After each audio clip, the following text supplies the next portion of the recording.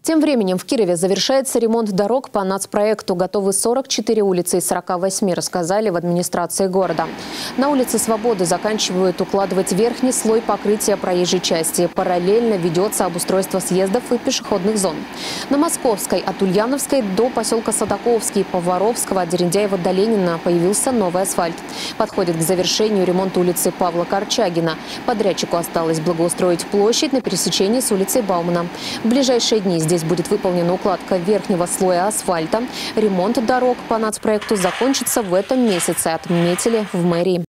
На объекте улицы Свободы в городе Кирове производим работы по устройству съездов, парковок. Ведутся работы по подготовке тротуаров к асфальтированию. По улице Свободы на данный момент съезды устроены в асфальтобетоне порядка 50%. Тротуары также устроены порядка 40%.